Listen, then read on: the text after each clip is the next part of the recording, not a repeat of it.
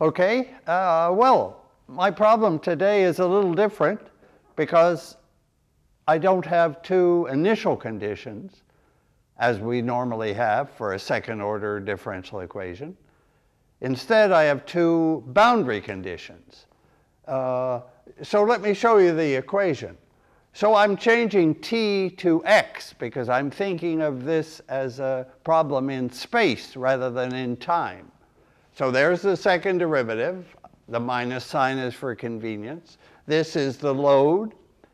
But here's the new thing. I'm on an interval 0 to 1.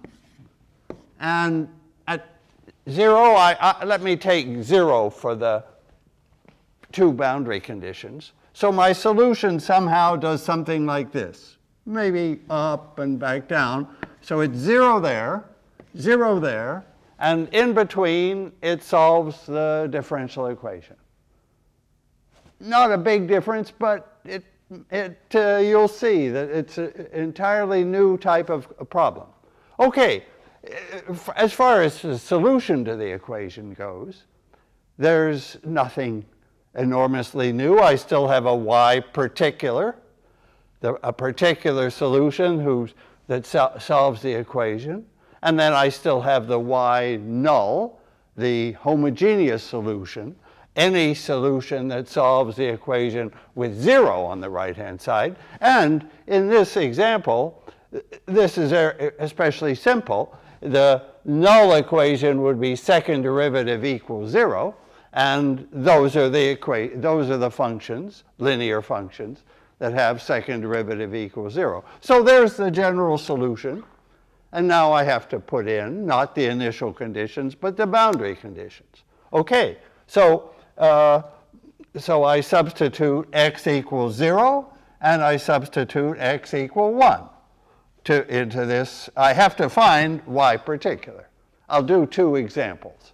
But the general principle is to get these numbers, these constants like C1 and C2, from the boundary conditions, I'll put in x equals 0, and then I'll have y of 0, which is y particular at 0, still defined, plus c times 0 plus d is, that's the solution at the left end, which is supposed to be 0. And then at the right-hand end, I have whatever this particular solution is at 1, plus, now I'm putting in x equal 1. I'm just plugging in x equals 0 and then x equal 1. At x equal 1, I have c plus d, and that gives me 0. The two zeros come from there and there. Okay, two equations. They give me c and d. So I'm all solved.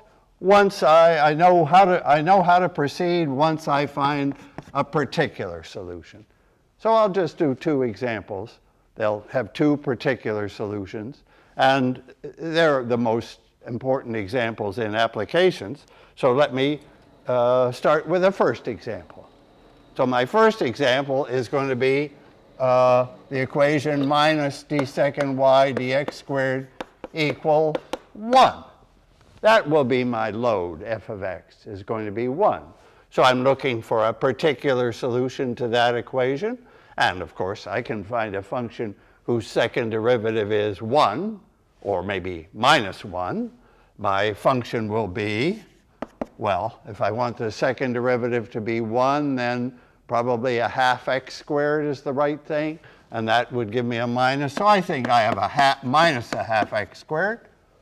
That solves the equation.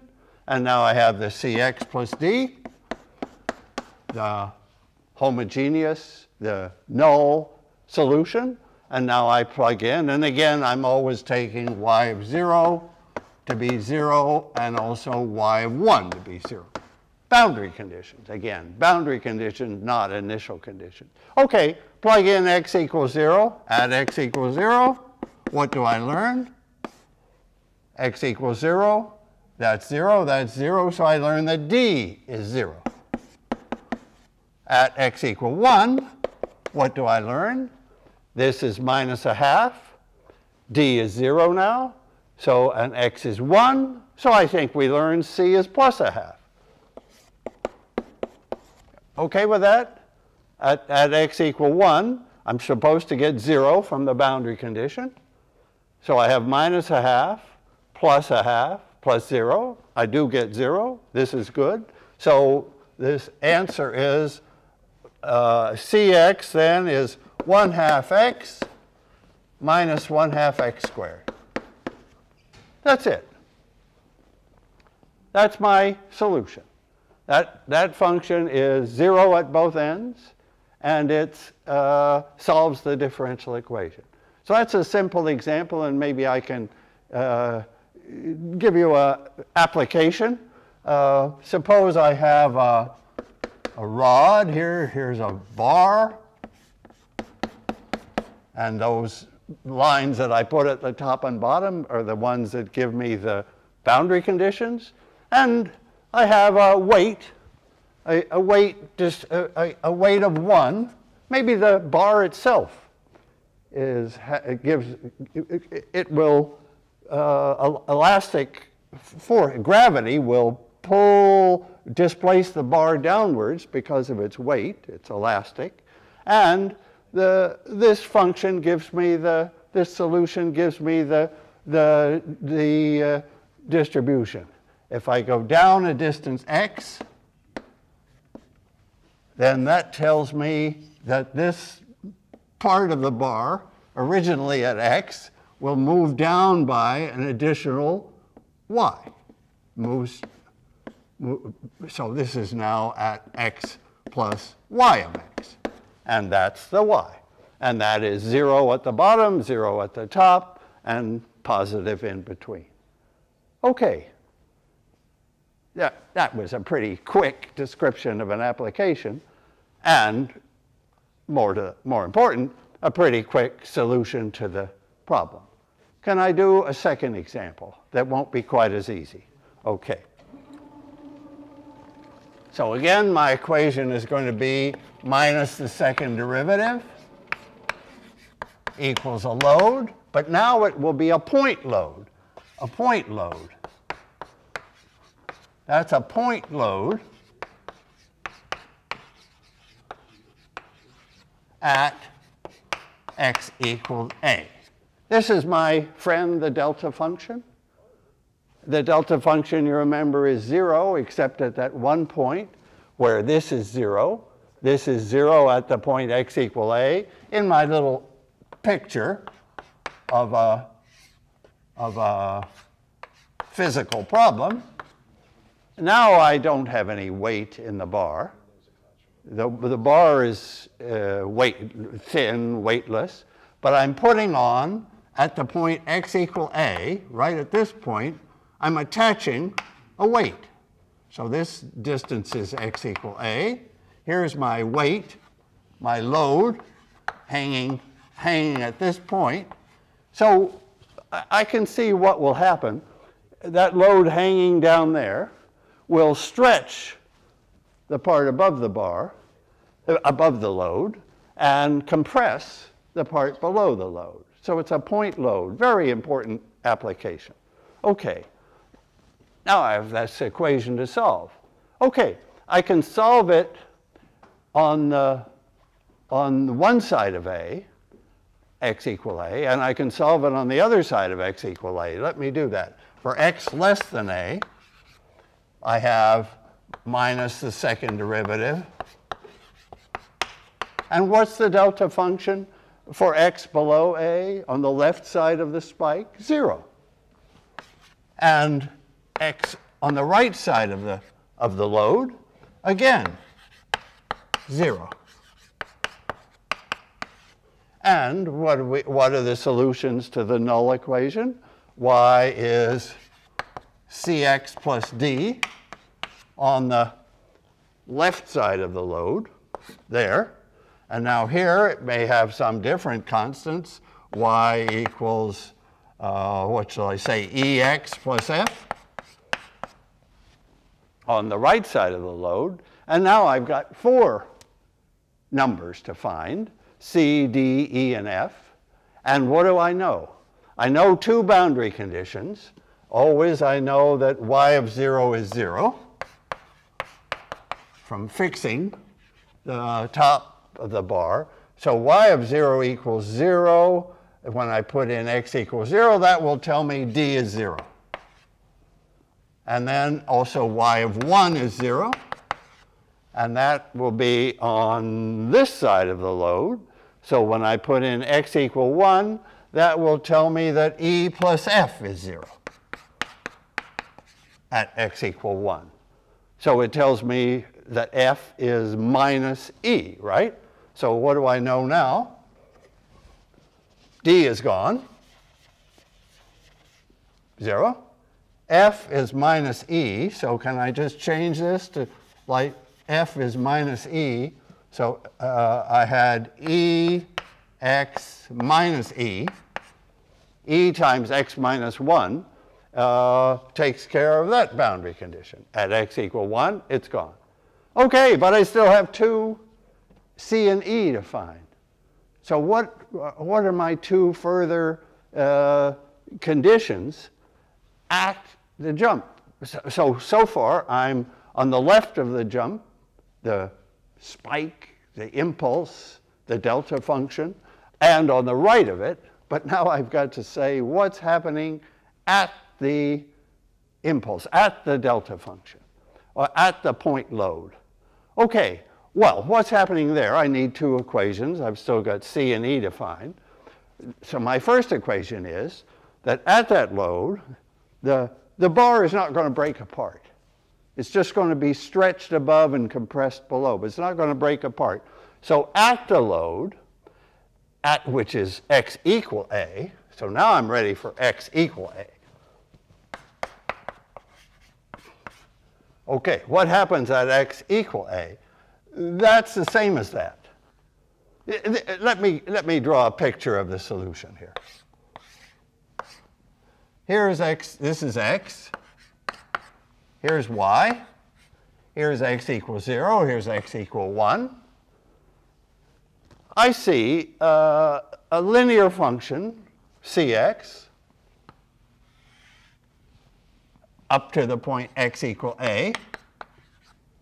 And here I have a linear function coming back to 0. You see, that's the picture of the solution, the graph of the solution. It has this 0 at the left boundary. It has 0 at the right boundary. It has, in between, it is Cx and Ex minus E. And I have made it continuous at x equal A. The bar is not coming apart, so that this solution runs into that solution. That's good. That's one more condition, but I need one final condition. And somehow I have to use the delta function. And what does the delta function tell me? I'm just going to go give you the answer here rather than a theory of delta functions. That equation, so you see what my solution is. It's a broken line with a change of slope. It's a ramp. It has a corner. All those words describe functions like this. So I have some slope going up here and some slope. And let me tell you, I'll tell you what those slopes are. I'll tell you what those slopes are. In this, so I'll tell you the answer and then we'll check. So that C turns out to be 1 minus A. So in this region, I have 1 minus A times x in that region. And in this region, below so that's stretching. The fact that it's positive displacement means stretching. Now this part is going to be in compression with that negative slope. And I think in this region, it's 1 minus x times A, which will be coming from there. So there is my solution. Because of the delta function, I need sort of like a two-part solution. To the left of the delta function, the point load and to the right of the point load. And then we could check that at the load, x equal a, this is 1 minus a times a. This is 1 minus a times a. They do meet. And now comes this mysterious fourth condition about the slopes. The slope drops by 1. Here the slope is 1 minus a. That's the 1 minus a is the slope there. And here the slope is minus a. You see minus x times a, so the derivative is minus a. So it was 1 minus a. The 1 dropped away and left me with minus a. That's what the solution looks like. And now I have to say one word about why did the slope drop by 1? The slope dropped by 1 from 1 minus a to minus a. And that has to come from this delta function. And of course, you remember about the delta function. The key point is when you integrate the delta function, you get 1. So when I integrate this equation, I get a 1 on the right-hand side from the delta. And on the left-hand side, I'm integrating the second derivative, so I get the first derivative. Great. The first derivative at the end point minus the first derivative at the start point should be the 1. And that's the drop of 1. I'll do a full-scale job with delta functions in another video.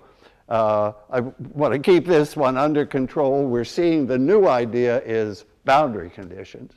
And here we're seeing a delta function equation in this boundary value problem. Thank you.